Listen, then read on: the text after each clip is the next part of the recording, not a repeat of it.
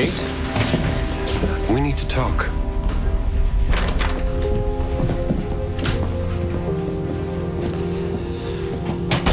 You know, when I hung up my shingle as a PI, I knew I'd have to follow some wives.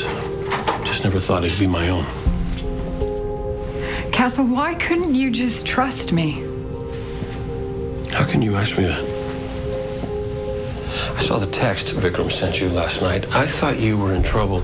Instead, I find out you've been lying to me. I was trying to protect you. From Allison Hyde's killer? Yeah, it was easy to figure out once I realized you weren't just looking for me time. Locksat thinks that his cover-up worked. That's why he let us live.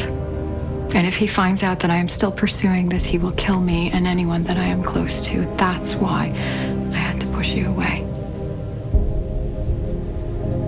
The fact that you even think that breaks my heart. I'd walk into a tornado for you, Kate. And I would die if I lost you. You want to know what hurts the most? You could have come to me with everything. Broken us up. Just like you did, only it would have been a cover, and together, in secret, we could have taken this guy down.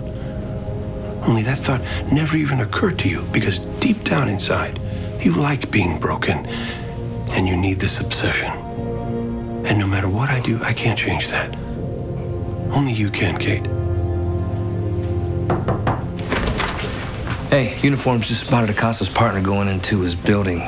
We're gonna go roust him, but we can roll without you. No, actually, I was just leaving. Wait, no, Castle. You have a job to do. And there's no one better.